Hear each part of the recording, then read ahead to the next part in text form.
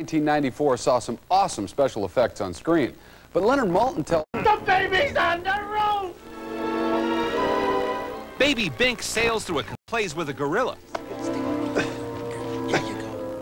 And now, only 35 designers and operators blend radio control. Like that. We meant to see from the back like this, you know.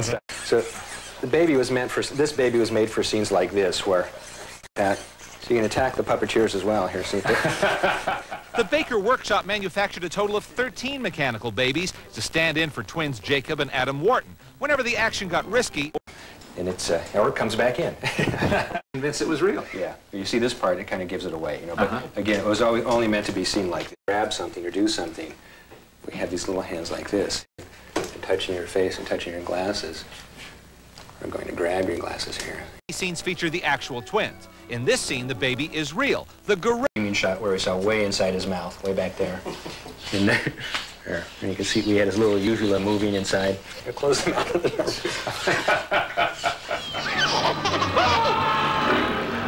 Goodness gracious, how could I forget?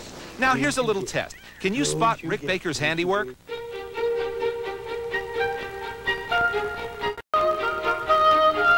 Give up? Here are the answers. Real baby, mechanical baby. Real, mechanical. Real, mechanical. And all part of Hollywood's magic. Leonard Maltin, Entertainment Tonight. Thanks a lot, Leonard. Well, Rick Baker is currently working on top secret effects for Batman Forever, and then after that he will help transform Eddie Murphy from an overweight science teacher to a svelte playboy in the remake of The Nutty Professor. Baby's Day Out is now out on home video.